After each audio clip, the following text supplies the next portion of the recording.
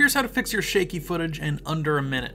As you can see, I've got some footage here that looks great, but clearly a mountain trail doesn't offer the best footing because our camera person wasn't able to hold the camera steady. That's okay, I'd be right there with them, and it's a super easy thing to correct in Premiere Pro.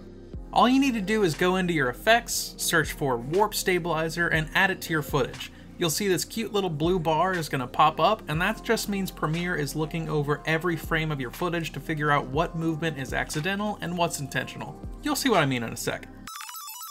Okay, now that that's done, you can see that it's zoomed in a little bit and that footage looks perfect, super smooth.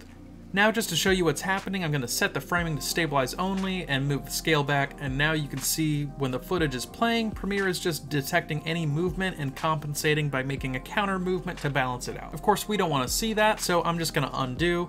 And there you go. Now if you aren't happy, you can also adjust the smoothness here, and if you've got footage where the person is standing still, you can even set it to no motion at all, like this. And our minute's up. Look at that. In just 60 seconds, you learned how to do something really cool in Premiere Pro. If you're looking to save time and produce awesome work right here in After Effects and Premiere Pro, check out our links below to get access to our Motion Duck extension, which contains thousands of editable templates that are easy to update and ready to go for any commercial, client, and personal project.